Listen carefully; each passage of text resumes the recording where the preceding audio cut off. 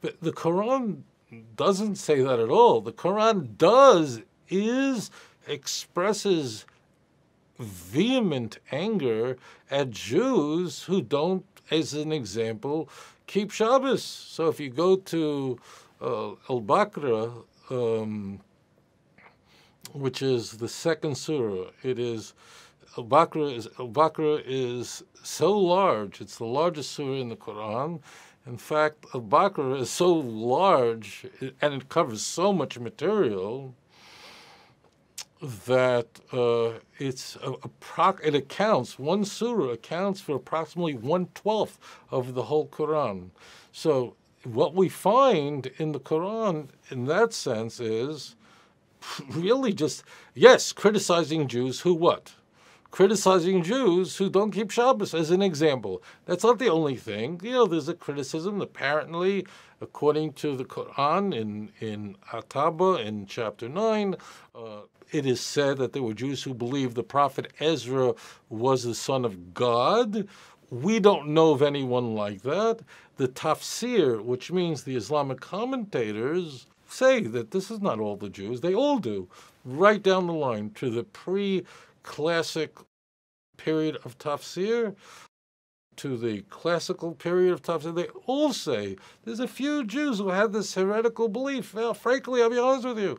If there's a Jew running around who believes that Ezra, who was a prophet, and Muslims believe that Ezra was a prophet as well, there's a Jew who worshipped, God forbid, Ezra, or worshipped Isaiah as divine, I would say that they're also a bunch of that they're also Allah, that they're apes and Allah's against them.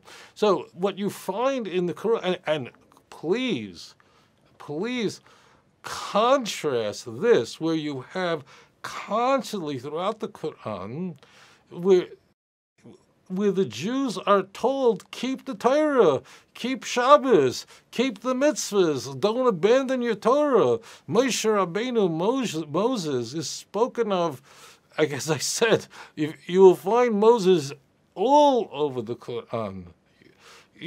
Jesus is there too, it's true, but Moses, there, many more times does the Quran speak about Moses and the beautiful work. And the Quran says to the Jews that the Torah that is in your hands, you should abide by it.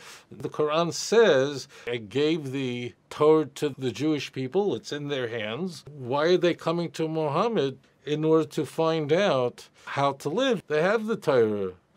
Now, compare that, where the Quran is encouraging the Jews to keep the Torah of Moshe of blessed memory. Compare that, and I'm going to give it straight, and if there's a Christian who hates my guts, I don't care. I love you guys, but I got to tell you the truth. I'm not going to lie to you. Think of the filth that Paul, I want to say this, on the day of judgment, do not be anywhere near him.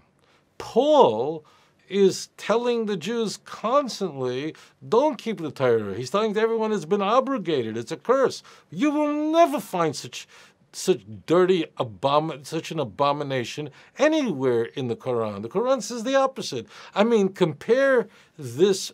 Look, I'm going to be honest with you, okay? I'm not going to play games with you. Paul is, to us, practically the biggest disaster in history, theologically. What he did, I would not want to have dinner with him. I wouldn't want to be anywhere near him. What he did is just, to the Jew, rips out, and the Muslim too. They hated what he did. And they're correct in understanding that Paul completely messed up all the teachings of what they believe is Jesus, that Jesus was a prophet.